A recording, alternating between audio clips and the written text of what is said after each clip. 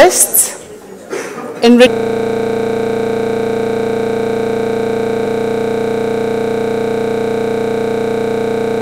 think it looks perfect.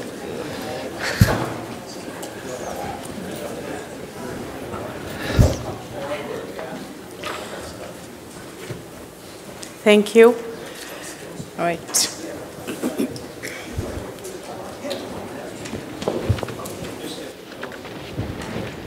Whoa. Mohammed. Hey. Hi. Nice to meet you. You made.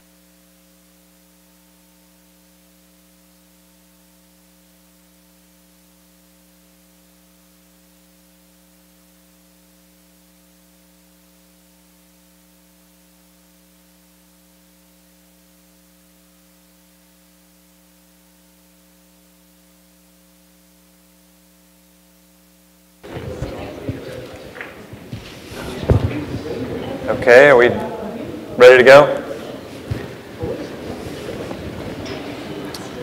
All right, please have a seat. And we will begin, we will begin to get rolling with our third panel today, which is enriching the brain, and that is the flip side of what our last one was about, wrenching the brain. So really, simply a different way of looking at the same issue. So if the developing brain reflects the world around it, how can we avoid trauma and expose it to environments that over time result in healthy, well-adjusted children who grow into confident and capable adults? I mean, think about that. It's what we all want to see happen, right? And so what are the most basic gifts that we can give our children as their brains develop, both before and after birth? We've talked about some of these things. And how do we build on those gifts to provide them with the best environment possible as they grow up? And finally, what tools can we arm parents and societies with that help them raise emotionally stable human beings? So just a few small questions that we're going to try to solve in the next hour. We have, again, 4 great panelists here that I will briefly introduce. Saul Sippel, got the pronunciation right, I hope. Sulfi Bhuta, Steve Porges, and Mohammed Mikati. Thank you for coming. I was going to mention before that I think probably between all of you, you've put about 50,000 miles on just to get here. That doesn't count the distance that you had to travel from your hotel to here, which is probably the most dangerous part of the trip. So, we're going to try to address some of these issues. And Saul, I wanted to start with you. You wrote a paper, which I love the title of because it says, "What Happens in the Brains of Very Young Children as They Learn." I always wondered after my children were born, you know, in that period before they can talk, what is going on inside that little noodle, you know? And so I was happy to see that you wrote that article, and I loved the title of it. I still wonder what goes through their head sometimes. They're in college now. So can you tell us, you know, what's happening in there? Yes. Thank you for this invitation. I'm delighted to be here. All these qualified professionals. In your question, you asked me if all this begins in the womb. Yes, and I agree. All this, we can say that the children learn from the womb. Mm-hmm. As we know, the auditory system is working from the 25th weeks of pregnancy. Then the fetus can hear. Mm-hmm. And we know, and we have this evidence, when the mother read a text during the last trimester of pregnancy to the child, when the child born, the breastfeeding is better and happy when she said the same test that she sang a music. That's a very good evidence. But I think reaching the brain is our task, and it's not easy to say in this meeting how to do this. Right. As we heard before in the previous panels, and the experience we all have working with many years in this field, there are enormous amount of knowledge in early child development. We have already know a lot, and we did a lot. Mm-hmm. Then, how to go from all this news we heard, many genetic and epigenetic, it's amazing, and all things coming on.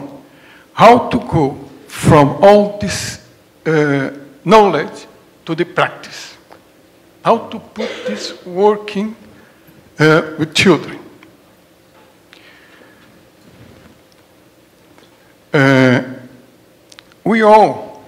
We deal not only with malnourished children, we deal with well-nourished children.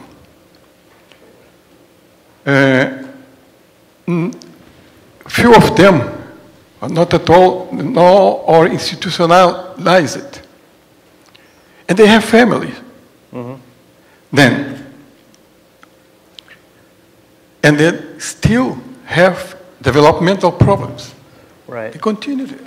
Then it's a problem for us. It's not. I think the priority is poverty. The priority is neglect. But we have developmental problems with the children. Mm-hmm. And you have to think the broader, more broader way how to deal with this. Right, right. As you were talking about environment, we know that these first years, they're very important for child development. But environment, I think we have to precise more. Environment, at that age, or the parents. The children in my country, until 3 years, 75% of them are at home with their parents. And in more developed country, no more than 40% of children have the opportunity to go to daycare centers. Then, the question, and it's a very nice discussion, it's better to stay at home with the parents or to go to a daycare center. Uh-huh.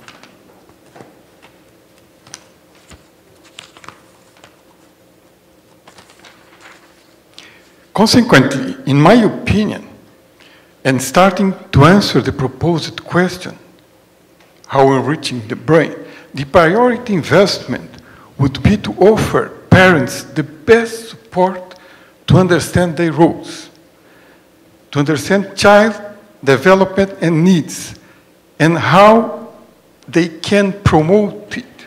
In other words, to enrich children's brain, we have first of all to enrich parentality quality, that is, to offer them a basic instrumental strategy on how to cope with their children. Once we get families assistance, we start to build the basic environmental condition for better and healthier child development, for the brain developing the correspondent neuronal circuitry from this interaction learning.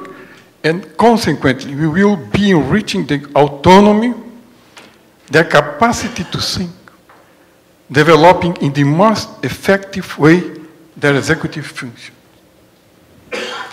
ECD programs are fundamental, starting in pregnancy or before. with appropriate design for each one. Yes, if I was a fashion professional, I would say it's not a pret-a-porter dress.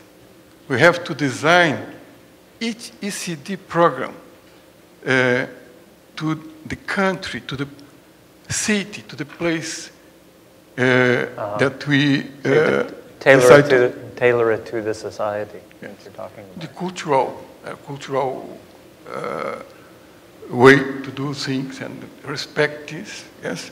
Right.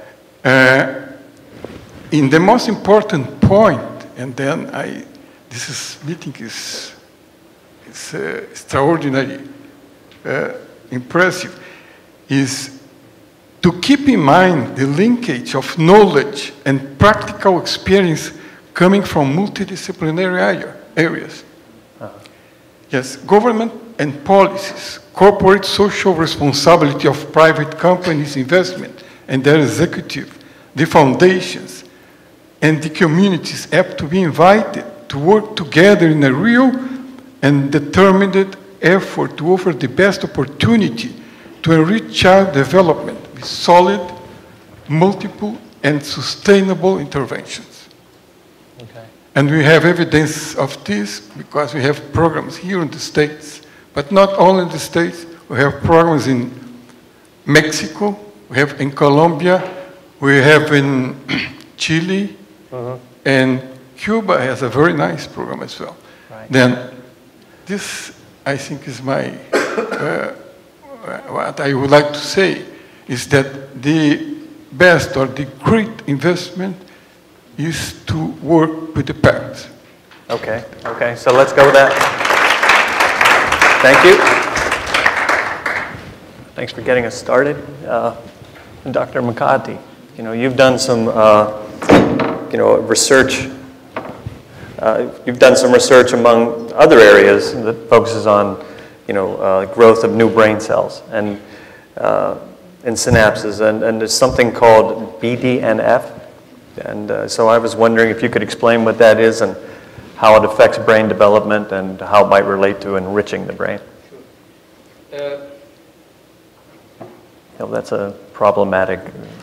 Okay. Well, I think one point is, I think the most dangerous part of the trip is coming up to the podium. So, but anyway, so I think there are a lot of studies that have looked at that, and stimulating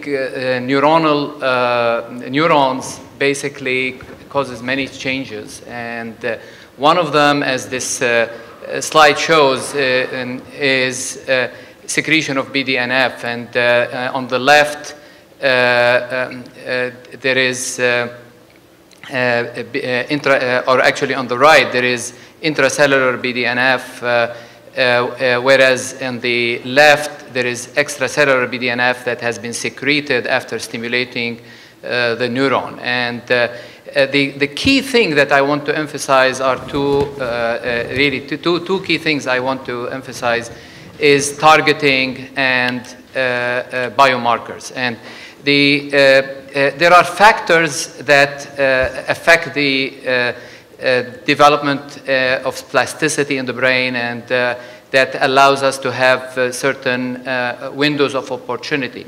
And in the brain, there is the neurogenesis, the migration, the synaptogenesis, and then pruning. And each one happens at a different stage.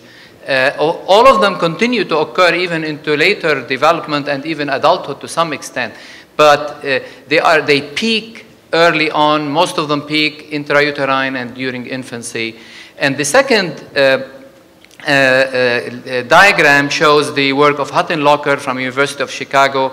Very important work about synaptogenesis. And it shows different areas in the brain that peak, the number of synapses goes up, and then first it is the visual cortex, then it is the auditory cortex, then it is the language areas. And as you know, pruning is you have multiple, a lot of synapses that you're not using, and then you keep the ones that you use, and all of us lose synapses. The immature brain has many more synapses. So and each area has its peak and its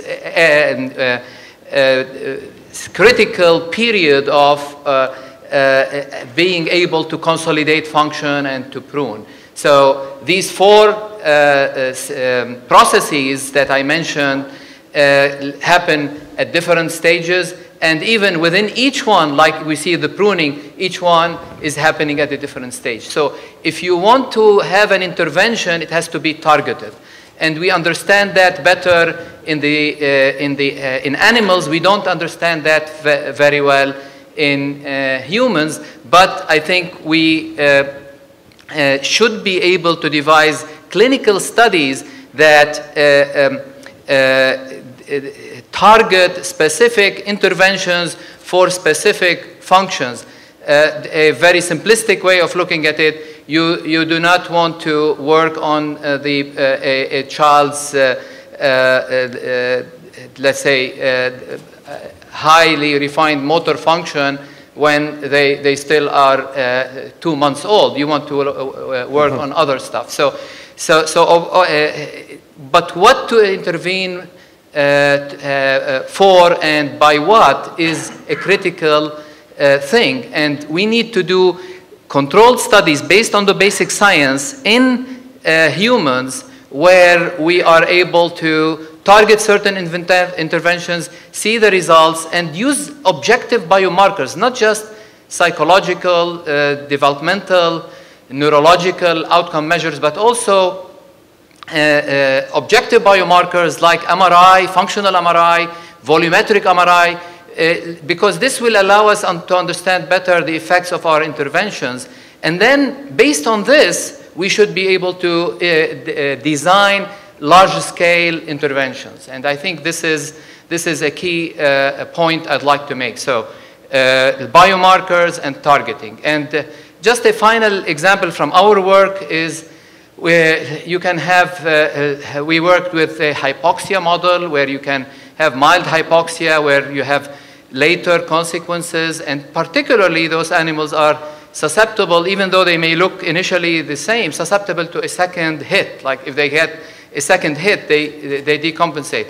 And some interventions in the lab can prevent the consequences if you give them at the time of the insult, but some other interventions are effective if you give them after as well as before. So even with this very kind of simplified model, you can see how the timing of intervention can be effective. In our example, we used one of the studies, erythropoietin, after the insult, and it protected them after a second hit, even though before the second hit, they did not look too different. So this is an illustration of the principles I tried to convey. Thank you. Great. Thank you. Thank you.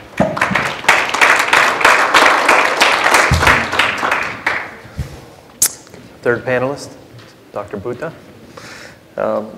One of the aspects of your work that I think is really fascinating is that you've connected science that's related to child care, particularly breastfeeding, with brain development and real-life outcomes. And so can you talk a little bit about what you think some of those linkages are, particularly with breastfeeding or whatever other areas you think are important? So thank you. I mean, let me take a step back and reflect a little bit on what we heard this morning and how it links to things at scale. So I'm probably the least qualified in the room to talk about the basic science, but I do know a thing or two about evidence synthesis, its translation into policy, and then importantly, its implementation at scale. So I thought I would show you this graphic from a paper that we published a few months ago in The Lancet, which made the case for investment in the health of women and children. And it made a simple point that investing an extra $5 per capita per year could give you 9 times the benefits in terms of social and economic development over the next 20 years, by the year 2035. And if you look at the framework for these interventions, they neatly divide themselves into things that we need to do with families and societies, communities, things that need to target women and adolescent girls and mothers and newborns. And in this analysis, although a lot of the benefit was derived from the lives that you save, from the kind of interventions that you talk about, but there are also added benefits from investments that one derives from improvements in social and human capital. So let me turn to now where the challenge is. Now, a lot of the science that we have in this entire field is fascinating. The mechanisms are interesting. The direction of effects sometimes are in the same intuitive direction as you would expect. Sometimes they are not. And a big challenge for people in the field who deal with still 6 million children dying every year and close to 250,000 women dying and about 2.5 million stillbirths taking place is what difference can we make to things that are on the ground today at scale in countries that have over 95% of the global burden of these mortalities and morbidities. And there are a few things that we can absolutely do. So I want to relate to two, and they both have nutrition implications, and I'm taking advantage of two of the nutrition gurus being in the room, Francesco Branca from WHO and Werner from UNICEF. So take the example of maternal nutrition. Isn't it interesting that it's almost 20 years since the last major study of the impact of feeding wasted women in pregnancy, balanced energy protein supplementation for women who have the same risks as severely malnourished children. The last randomized controlled trial on this at any reasonable scale, which was just around 1,000 women, was done in Gambia in 1990.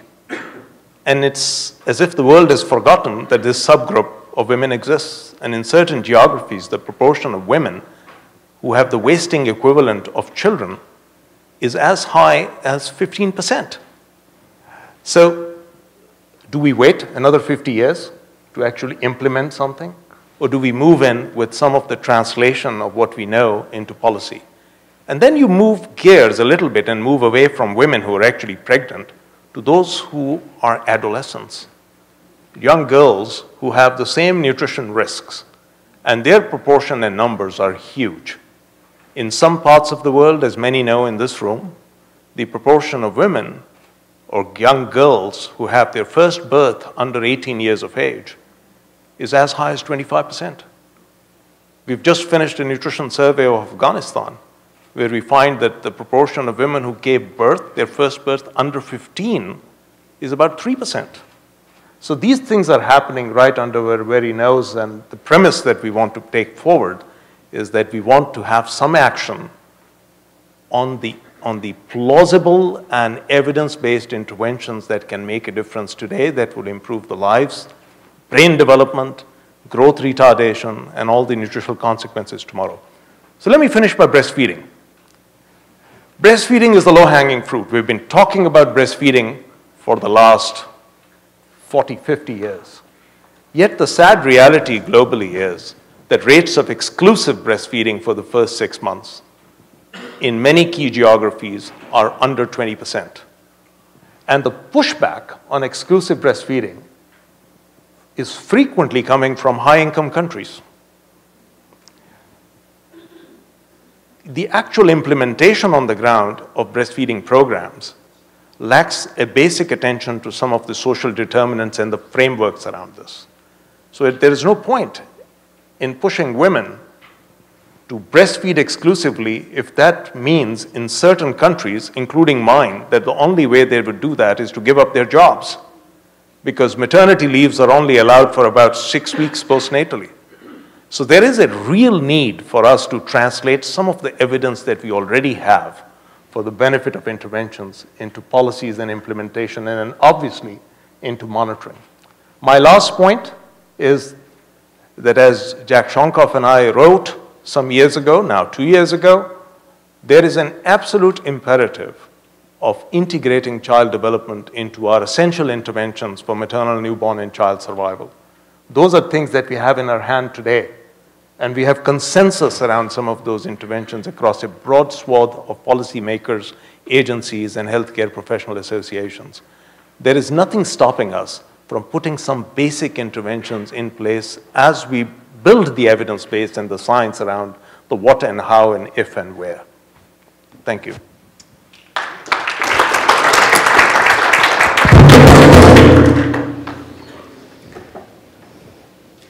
All right.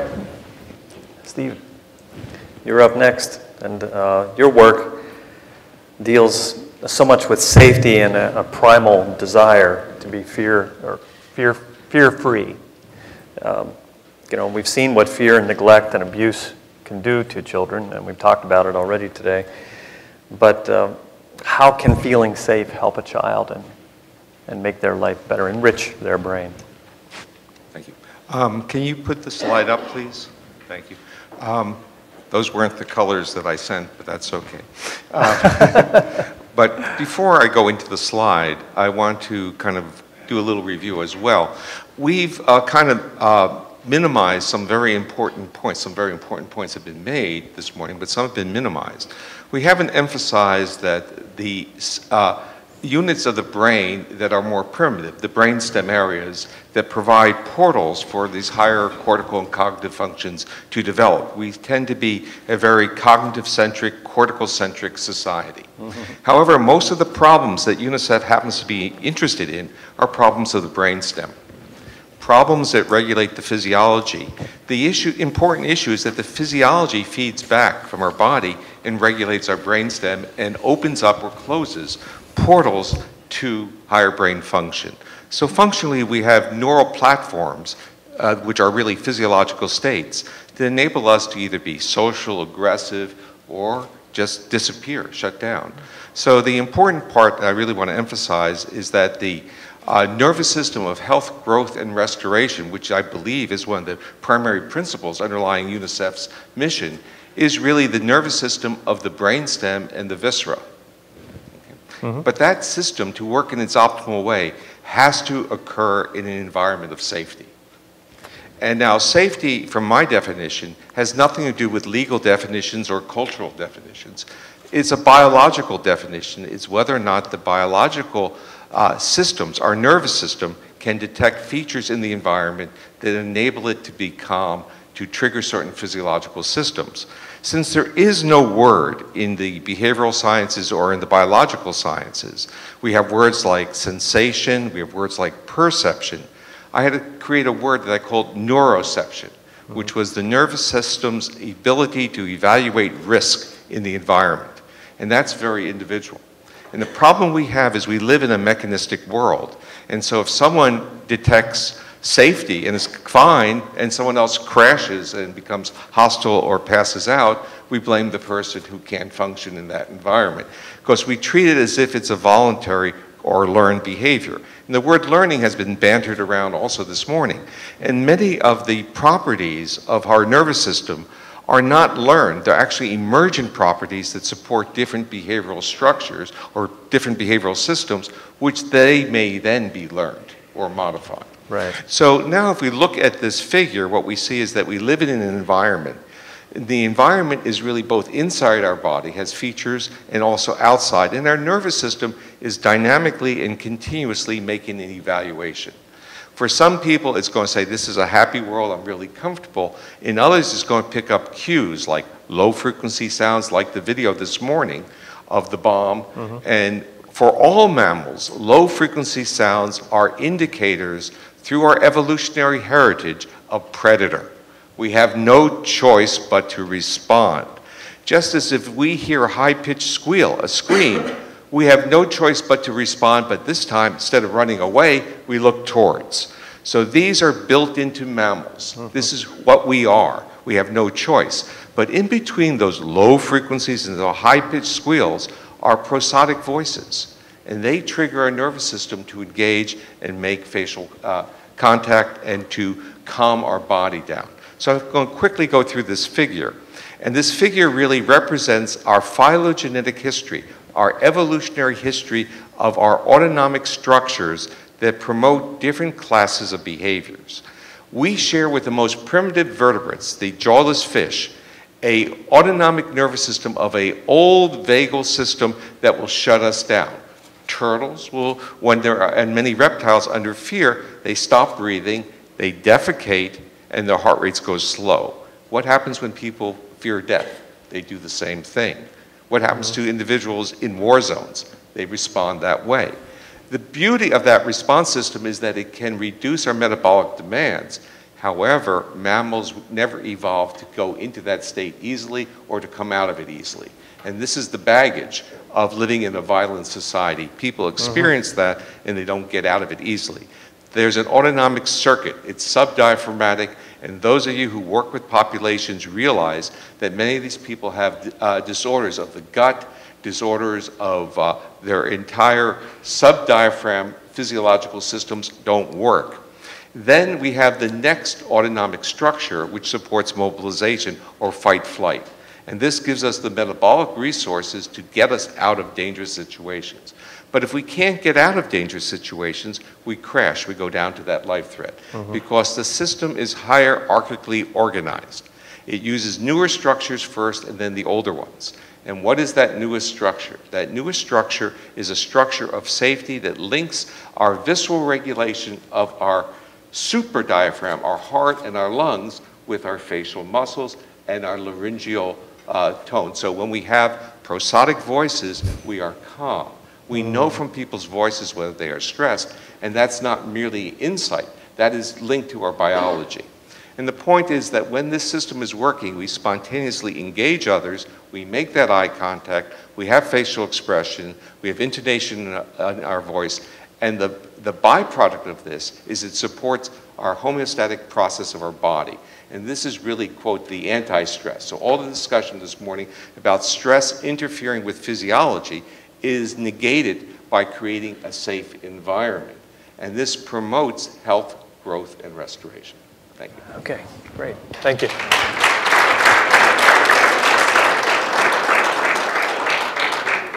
So I'm going to follow up directly with what you were saying, because you were saying that safety, your definition of safety is different than other definitions of safety, and I want to understand a little more how you would define safety. Okay, so we can go into where all these horrible events have happened in schools, and what's the response? Have the teachers carry guns, and that will make the environment safe.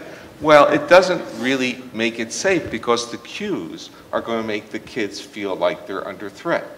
Right. And so the physiology is going to be mobilized, meaning more hypervigilant, have less of an ability to be socially interactive, right, less of an ability to access certain cortical areas, and become, in a sense, learning delayed. Right, right. They're going to be more stressed, and therefore it's going to have biological effects on their brain development. But if we change the word stress to say the body becomes mobilized and no longer calm, therefore the portals to reach these higher cortical areas, to be social, to be aware of others, or in a sense to be biologically connected. And what I really want to basically give you another metaphor, and that is, there is a biological imperative of being a mammal, and we are a mammal. Right. And that is connectedness. We need to be connected to other humans. And what I often say is other humans or an appropriate mammal. Because whatever group we may have is some people feel more comfortable with their dog than they do with other people. And you have to allow them to have that flexibility. Fascinating. Mama, do you see any connection between synaptogenesis and pruning and the sorts of things that Steve is talking about?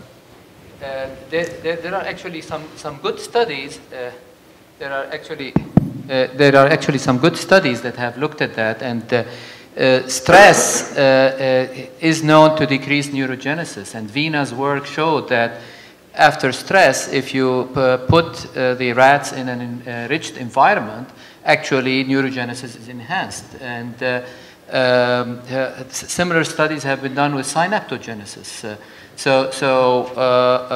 I think this is, has to do with, again, a hierarchy of response and timing. Exactly. Yeah, and steroids, for example, that are secreted with stress are known to cause cell death and enhance programmed cell death. Wow, yeah. Actually, I'd like to do one follow-up bit.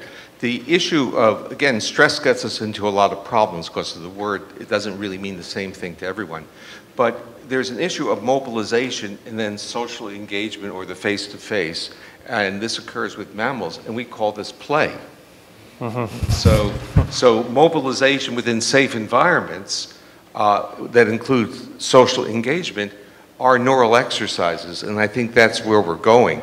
And so if you want to, in a sense, map an intervention model into any psychoeducational system, and that is to have play, and play does not mean working with video games. It means face-to-face reciprocity, synchronous, and not networking through the internet either. It means regulating your own bodily state with another person. And that should provide the systems or the platform for neurogenesis. So it is biological, Yeah. is what you're saying. I mean, to be truly connected, it has to be one person with another person. So yeah. Back to this, to the point of brain plasticity. After Dr. Mohammed's what he said, I agree. I think that brain plasticity has limits, and the brain maybe has the capacity to learn, but not always and in a large way. We have the experience in Brazil when we did a program to try to teach to read and to write. It's a program for adults. It was very difficult to put this working. It took months, years, and for somebody to acquire, to write a small word. Right. Then, would that be related to some degree, the pruning of synapses because you're not using synapses for language? I'd like to put in your comments about psychological recovery, plasticity in psychological recovery, to hear our psychiatrist on this. Plasticity and psychological recovery. You were addressing that to whom? Were you addressing that as a question? Dr. What I can say is that the type of stimulation is very important in the result you get as far as neurogenesis and synaptogenesis. We talked about the different windows of opportunity. And the type of enriched environment or the type of stimulation is very important. Like in one experiment, comparison of regular activity versus swimming versus running versus an enriched environment, the effect of neurogenesis was different. And in some stimulations, in some forms of stimulation, for example, the runner mouse seemed to have neurogenesis earlier, but the enriched environment caught up later, whereas, and they both did better than the others. So, and this we are understanding better in animals. We need to translate that to the types of studies that you have mentioned and you have done, and to understand what is working for which function, in which population, at what age, and then we will be able to design interventions that are hopefully more effective. Yes. Picking up on that, another way to kind of, in a sense, refine or at least add to the comments that you made is that we tend to see the world very mechanistically. We do an intervention, we have an outcome. And what we seem to forget is what's in between the intervention and the outcome, and that happens to be the organism. And the organism can be in a variety of states, and that's really what this whole model I was presenting is based upon the physiological state of the organism and the feedback from the physiological state to the brainstem. It's opening up different portals to make interventions more or less efficient. So again, it goes back to this issue of what you're both talking about is trying to map what's going on in the brain in time. So it's kind of moving target, and it's complex and difficult. I did want to, some of the things that you were talking about safety. Doesn't that relate to some of the things we were talking about earlier with regard to breastfeeding? I mean, that it's not simply a matter of mother's milk, but it's also the interaction between a mother and baby and all those sorts of... I mean, certainly we know that breastfeeding is affected by a whole slew of issues that relate to maternal mental health, the environment, the supportive environment. I talked a little bit about the social structures that facilitate or impede breastfeeding practices. But I think one of the issues that I do want to react to is stress and toxic stress. So I was quite distressed to see the video this morning from Syria. Remember that Syria is not the first conflict in the world that's affected children.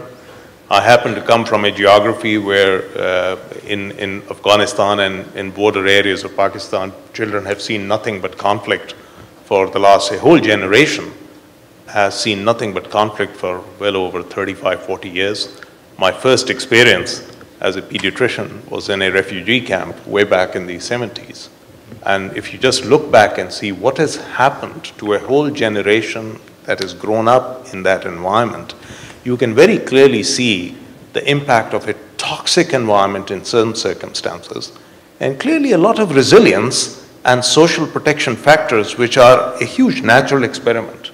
So we find that in certain areas, families and communities have got together to provide the kind of social support and structures that are needed for children to grow in the same environment.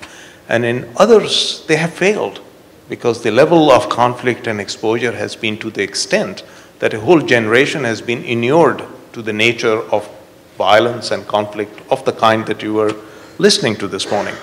So I think, yes, of course, what's been spoken about in terms of stresses and resilience and response clearly relates to the state of the individual, the family, the community.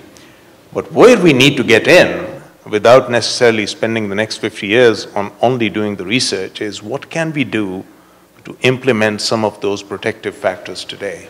Right. And breastfeeding support is clearly one area where a lot more can be done than is being done at the moment. That needs to relate to the kind of social protective mechanisms that we have around supporting this, reducing some of the threats, the environment, the breastfeeding protection that needs to happen in a particular circumstance, but also importantly, the health, nutrition, and education of the person who is going to breastfeed. I think it is, to me, unacceptable to have, as I mentioned, a level of malnutrition in the mothers, and yet the only thing that you hit the poor woman on her head with is you have to breastfeed, and nothing is done in terms of that context. And I've seen that time and time again in the environments that I'm referring to. So it's probably time now to put some of these interventions that don't necessarily just stop with breastfeeding. They also relate to the very important orphan issue of complementary feeding in food insecure populations that we have done nothing about, and that's a huge impact that continues well after 6 months, and probably is something for the agencies to put their attention towards.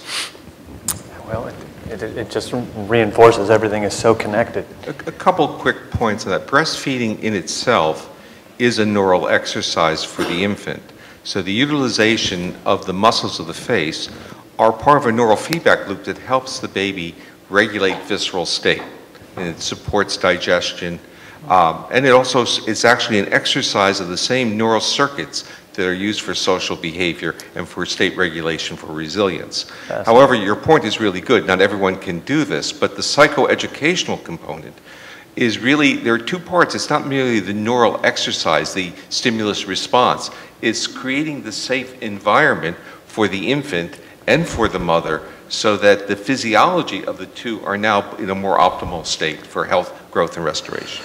Right, and then good things follow. Right. Right. Just to add a point to that. So in a recent exercise a big project that's just about to come out in the Lancet.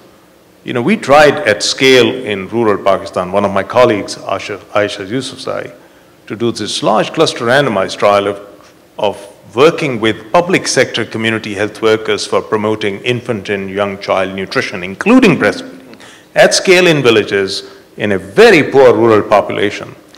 And the fascinating thing that we see in this food insecure and poor population is that even though you may not have seen overt nutritional benefits, such as, for example, massive reductions in stunting or micronutrient deficiencies, but at 24 months of age, the differences that we are beginning to see in neurocognitive behavior in the intervention group are massive, huge differences, which also makes the case that we should not be defining some of these outcomes of interventions through a very narrow lens of anthropometry or nutritional benefits as we understand that.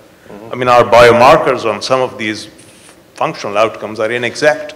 But if you take the whole thing together to say, are these kids better off in terms of their neurodevelopmental outcomes, their language skills, their school preparedness at that age, clearly there is a huge benefit of integrating child stimulation with nutrition, the care for development package that is easier to implement. Fascinating. It's all connected. I'd like to just make one final bit. And there's even a more primitive, simpler behavioral outcome. Can the child regulate their behavior? And of course, you know, that's assumed if they are doing better than these others. But merely targeting that, because if you ask families, what are the, or teachers, or any, the problems are if the child behavior can't be regulated. Because that's when you start seeing aggressive, obsessive, everything is out of control. All of the other issues. Yeah. Well, okay, I think now we can open up to questions from the audience. Chuck? So, give me some thought to the title. I wonder if any of you would care to define what an enriched environment looks like. Can I repeat that? Great question. I'm wondering if you could define what an enriched environment would look like for the human. Who wants to start with that one?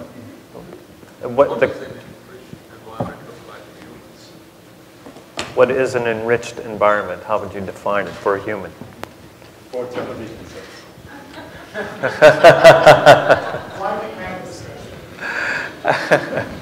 I'll try. Yeah, go for it. Okay, so in my modeling, an enriched environment is an environment in which there's face-to-face social interaction among conspecifics. Okay. Well, then there is no enriched. It's the expected. Okay, and I think again, if we start exploring the literature, we would start finding out that the major findings are in deprivation, not in enrichment. So we're trying to optimize the organism, but there are other points related to what you're saying, and that is the plasticity and the flexibility. And even using the word optimize, we're optimizing for a social individual, which may be minimizing for an aggressive warrior. Can I, my spoon, enriched environment in these very early ages, I think it's, I give you an example, is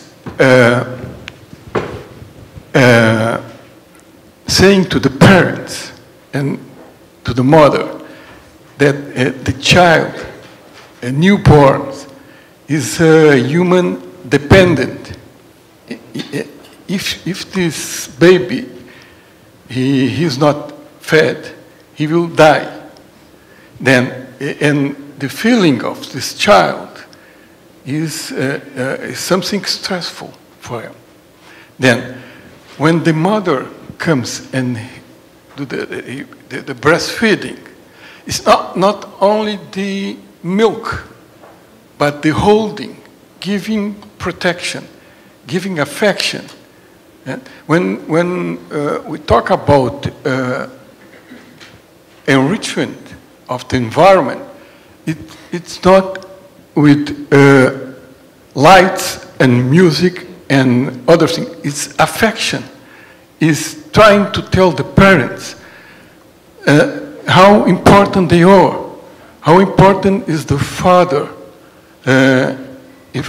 to support the mother anxiety in all her insecurity during this period. And you can have all this evidence when during, and this is a practical thing, when the pregnant woman came to the consultant, the obstetrician uses to see her weight. If the tummy is bigger, but he doesn't do any question about her feelings. If she's feeling well, if she likes to be pregnant, if she is afraid with her husband, how he is looking on her body. And all this brings anxiety to the mother. And after birth as well, giving birth to a child is an old thing. But even that mother, they feel all this anxiety. Right. So you have to look at the whole picture. Then, you can't just look at one and they thing. have to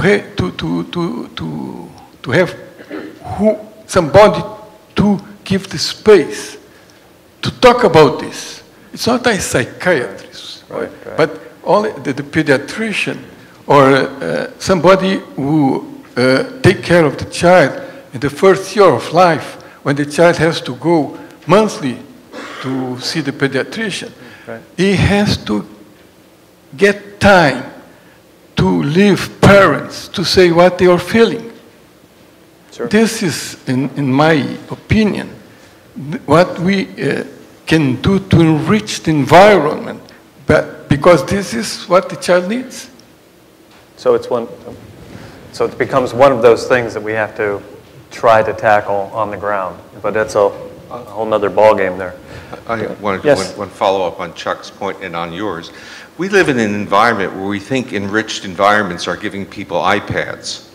And they're doing it, we watched on TV where they gave them to a first grade class and they were very proud, but all the kids were locked into looking at the iPad and not interacting with other human beings at a critical point in development. And we're very confused by the word social networking and things like that when our bodies require this interaction, the points that you were making, and our bodies require reciprocal, synchronous, in real-time interactions, and we often call this play. And when we have difficulty playing with people, it's because they become non-reciprocal. They turn away from us, or they bump us, or hurt us. And so the issue is our bodies are requesting this, and we need this, and we have to understand that that is the true enriched environment. It's not the replacement with technology or music or iPads or iPhones or cell phones. We need human interaction, and that can be delivered on the ground anywhere. True. Sue? Okay. Nature covered some of the issues that you brought up. A woman who is lactating is in a physiologically totally different state than one who is not. And there's not too much research on this. When our first son was born in 1980, I was looking around trying to find information on what happens to the mother. She's left out the equation, but nature has her in it. So if a woman is breastfeeding, she has less reactivity to stressors, even exercise. She has a better tuned immune system. She is less anxious. Everything you're asking for is there, but there's a catch. If the woman does not feed her baby at night, even if she's nursing the baby in the daytime, the cycles will return, and she's actually in a conflicted situation physiologically because the body is trying to gear up to have another baby at the same time that it's trying to nurse the original one. And this I found out for myself. There is a literature on this, but it turns out that, and this gets to this issue of working women, if women understood that their physiology was regulated most powerfully at night by contact with the baby, they would be spending more time with that baby at night instead of trying to switch over. So the Western culture is quickly to shift from the baby being allowed to wake up at night because it gets in the way. But if you sleep with the baby, they actually know how to nurse without waking you up. Waking you up.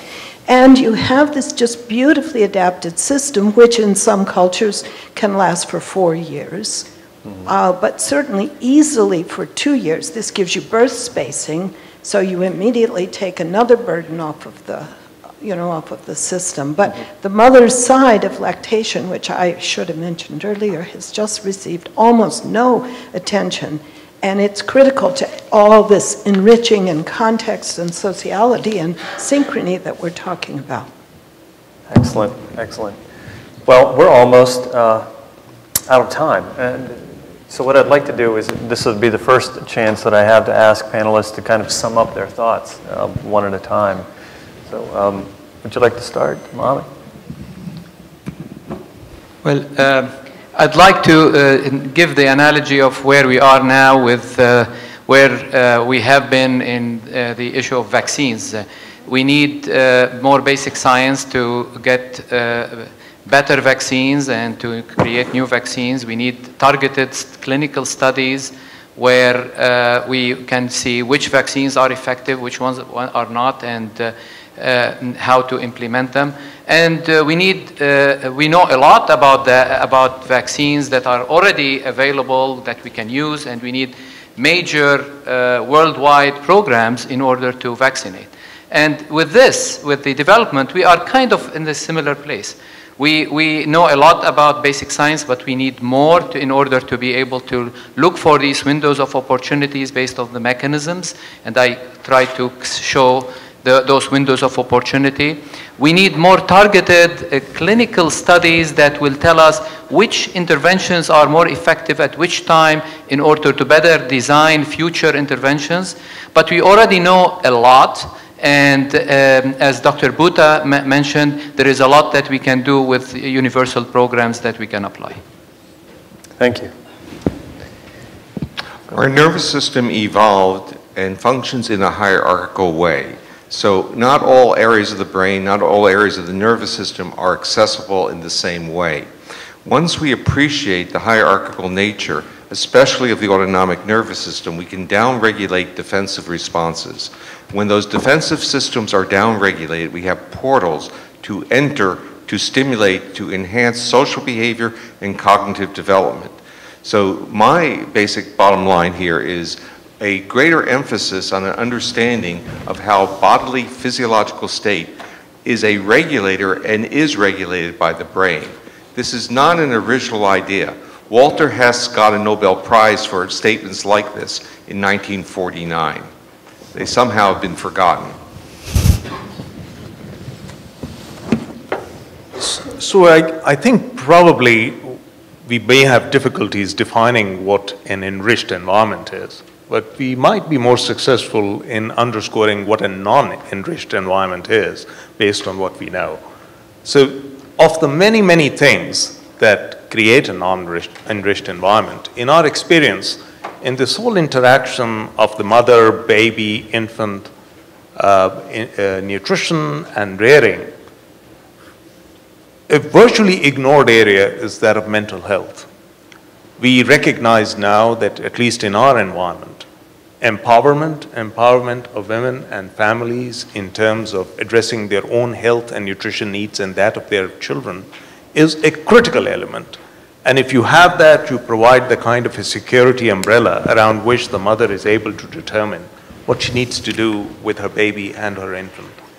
In many of these circumstances, that empowerment is also linked to the whole issue of not just domestic violence, but whole regulation around how women are able to regulate their nutrition intake, their work, and particularly work during pregnancy and lactation.